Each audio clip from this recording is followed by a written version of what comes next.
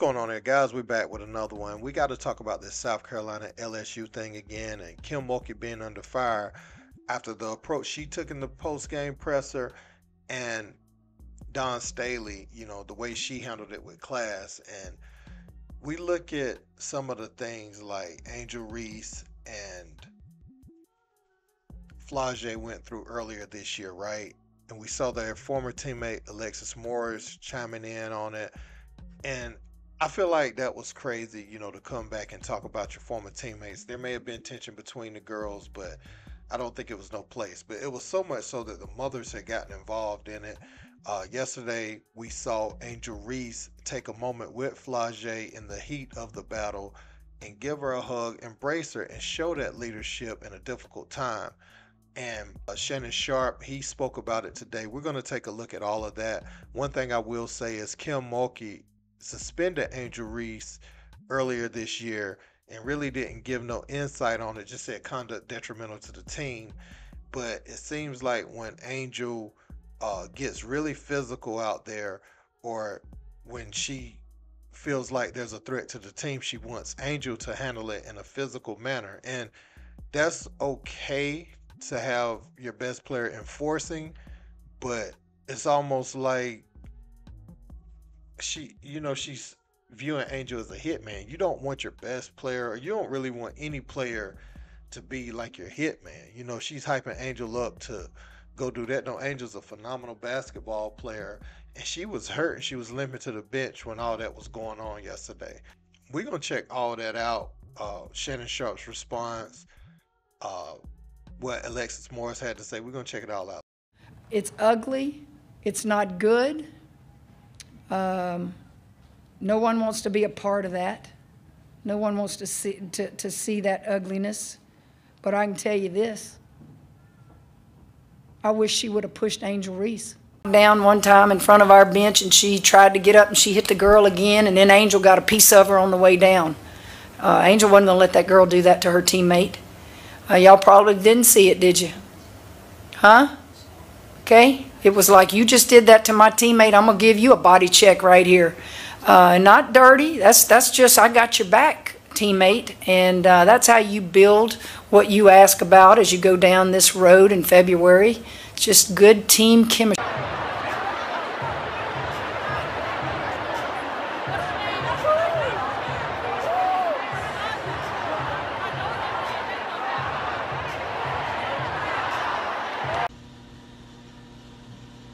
You see what I did to South Carolina last year by myself. I didn't have my team. My team wasn't ready. I can say it now. Yeah, I played against South Carolina last year by myself. My team was scared. Either way it go, that would not have happened. Like, you gotta have a leader on the court. We don't have a leader on the court to be like, hey, we're not about to engage. We're not about to initiate. We're not about to start no type of confrontation. Did you see the two differences in the stories and the coaches? You see what Don Staley said and how she tried to downplay it? And you see Kim Mulkey, how she tried to upplay it? I understand this is an SEC championship game. There's a lot riding on it. LSU, if I'm not mistaken, hadn't beaten South Carolina in a very, very long time. And now we're in the SEC championship. And when you take things, you mean it figuratively, not literally. Oh, we're going to fight. We're going to fight them tooth and nail. We're going to scratch and claw. We're going to do everything we can. You give nothing, you allow them to take nothing. But Kim Mulkey, instead of saying, you know what, sometimes when emotion is high, logic is low. And that was not what women's college basketball is about, especially with the love and support that the women's game has received this year. Thanks to Caitlin Clark, thanks to USC, Juju Watkins, and some of the others. But for you to take that stand, I wish Cardoso would have pushed Angel Reese. Really? Is that what you want? You want to see a fight? You want the women's game to be marred by a fight? Really? Come on, Kim Mulkey. You've got to be better. And we've got to start doing a better job of holding Kim Mulkey accountable and responsible for some of her comments. We let that stuff slide because she's a national champion. I refuse to do that. I believe she was wrong in this instance. And Don Staley showed the utmost class and respect, not only for the game itself, but for her team and for the opposing team. I wish Kim Mulkey had showed that level of respect.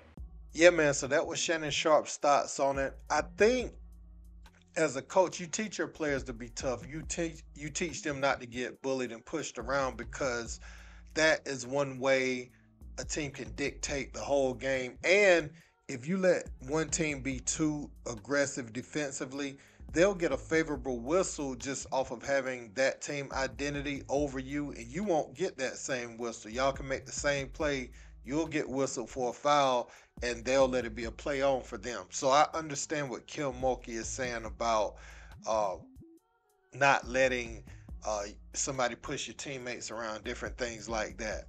The problem is, it seems like she's designated that just for Angel, and Angel is one of your best players, on that team, and a future WNBA player, and you don't really want that around Angel's name.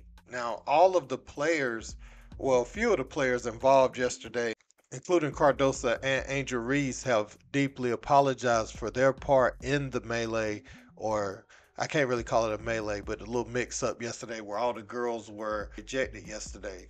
And Cardosa won't be available for the first round of the NCAA tournament. And, Angel smartly walked to the bench, and she already had a limp. She had already gotten hurt on one of the previous plays, so she had to go regroup.